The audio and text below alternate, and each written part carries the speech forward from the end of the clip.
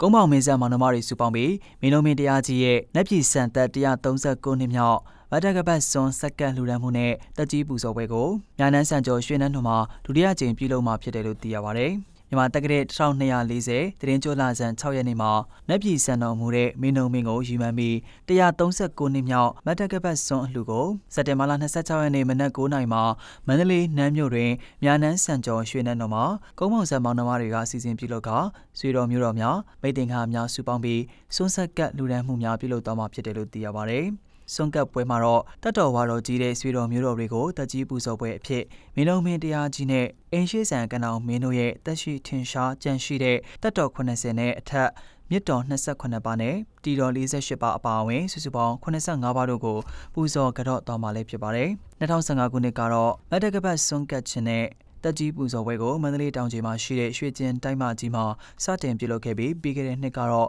ညာနန်းစံကျော်ရွှေနန်းညာနန်းစံကျော်နန်းတော်တွင်မှပထမဆုံးအနေနဲ့ကျင်းပပြုလုပ်ခွင့်ရရှိခဲ့တာဖြစ်တယ်လို့အနွေတော်တူဖြစ်တဲ့ဦးထိတ်တင်အောင်ကပြောပါရယ်။ဟုတ်ကဲ့ညဒါမတကဘတ်မနစ်ကတစ်ကြိမ်ဒီနှစ်တစ်ကြိမ်ဒီပြည့်ချုပ်ဟုတ်ကဲ့ညရွှေချောင်းရွာပေါ့ကျွန်တော်တို့ဟွာပါတယ်ဒီမန္တလေးတောင်ကြီးမှာရှိတဲ့ရွှေကျင်တိုက်မကြီးမှာနေတာခင်ဗျာဟုတ်ကဲ့ထူးခြားတဲ့အစီအစဉ်တော့မရှိပါဘူးညပုံမှန်လည်းဒီမတကဘတ်ဆွမ်းကတ်တာရဲ့ဒီဆိုတော့မျိုးတော့တက်ကြီးပူတော်ပွဲလုပ်တာရဲ့အဲဒီအစီအစဉ်နဲ့ခုပါခင်ဗျာအကုန်ရတာအခုချိန်ကြီးတော့အကုန်ရထားပြီးပါပြီခင်ဗျာဟုတ်ကဲ့ဟွာရောကျွန်တော်တို့မန္တလေးတိုင်းဒေသကြီးအစိုးရဖွဲ့ရရောကျွန်တော်တို့နောက်ပြည်ထောင်စုဝန်ကြီးဌာနရောနောက်တစ်ခါဒီတပ်ပခါရောအကုန်လုံးသုံးခုလုံးရှိတာကျွန်တော်တို့လုပ်ခွင့်ရတာဟုတ်မတကဘတ်ဆွမ်းကတ်တာတော့ကျွန်တော်တို့ဒီနှစ်စင်တစ်ချက်ပေါ့နော်ဒီလောက်သွားမှာပါဗျာကျွန်တော်တို့ဒီရှိနေတဲ့ဒီအနွယ်တော်တွေဆိုတော့မျိုးတော်တွေစီးပြီးတော့ဒီနောက်နှစ်ဒီမှာလည်းဒါတွေဆက်ပြီးတော့လုပ်သွားဖို့စီစဉ်နေပါတယ်